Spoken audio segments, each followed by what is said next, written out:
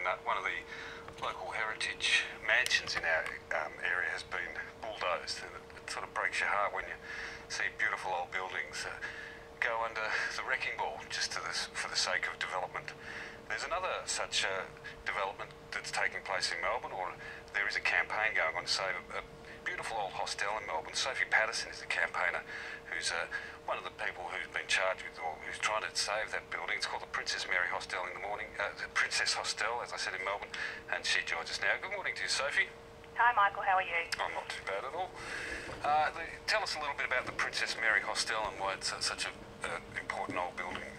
Yeah, the Princess Mary Club was built in 1926 on the Wesley Church site in Lonsdale Street, and it was built for country women suffering from gender inequalities and unemployment during the Depression. There were 70 rooms, and it opened up a lot of opportunities for women to work and study in the city. And there's lots of stories about women who stayed here. For example, Elsa Trundle, who became one of Australia's first women architects. And it's been a really important place for the history of women, and I think still has of great importance in today's society, given how topical women's issues are. And there's a 6-month waiting list for women's accommodation in the city. And the Uniting Church argues that it has no purpose, but I beg to disagree. When was it last used as a women's refuge? In 1988.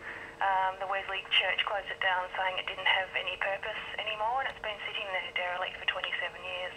Now, is it important because of its historical significance, or is it architecturally important as well? I think it's got significant features architecturally.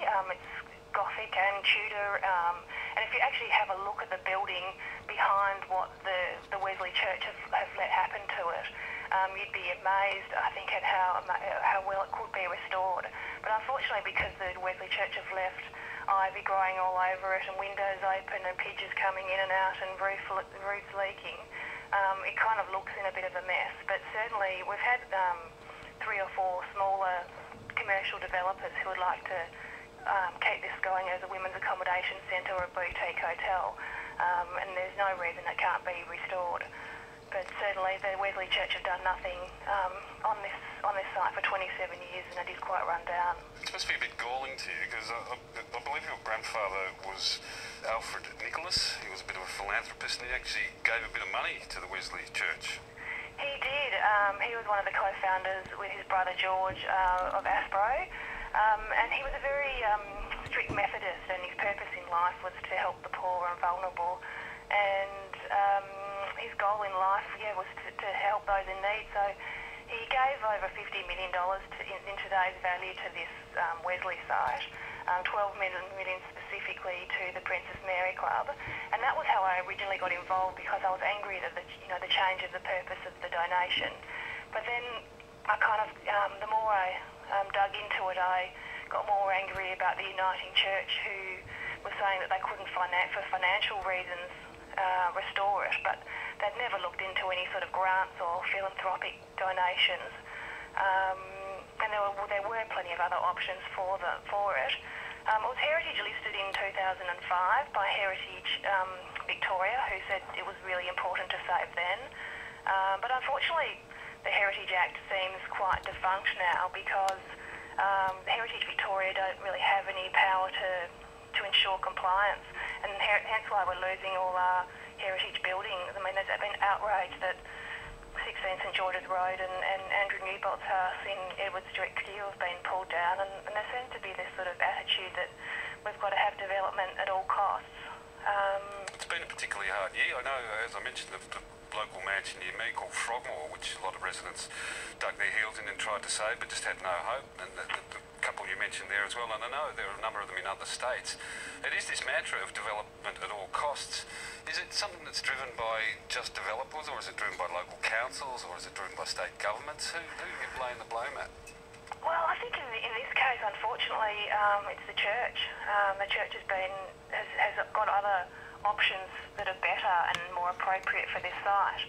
But unfortunately, they're motivated by money.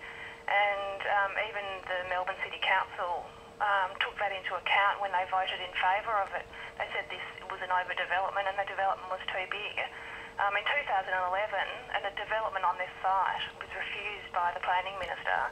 And rather than go back and revise for a more appropriate development, the church has now submitted one double the size, and that's why it seems a bit ludicrous that this would even be considered by the minister. But unfortunately that's the process we've got, that it's all sitting in the future of this whole complex sits in the hands of one man now. There are situations and cases like this all around Australia where local residents are getting up in arms and taking these things to either administrative tribunals or to their local councils to try and stop them.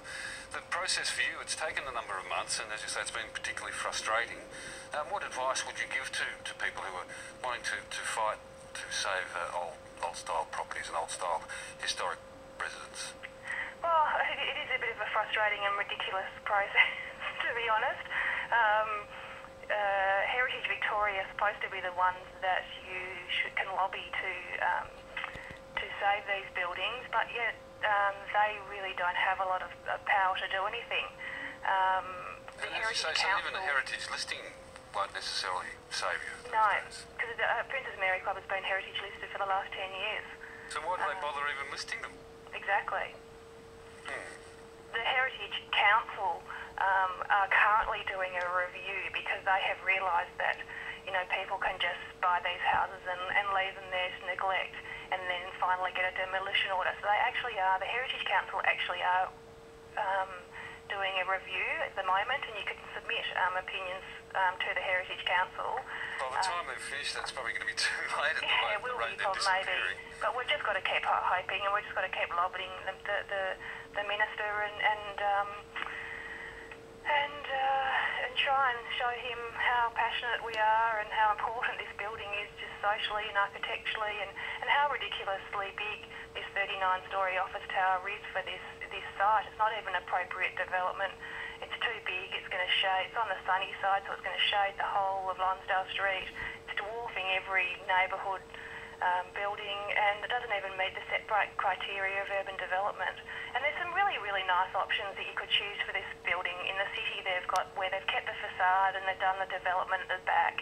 And there's so many other options. And for the Melbourne City Council to say that, you know, they've chosen this because something is better than nothing, it's just really not acceptable.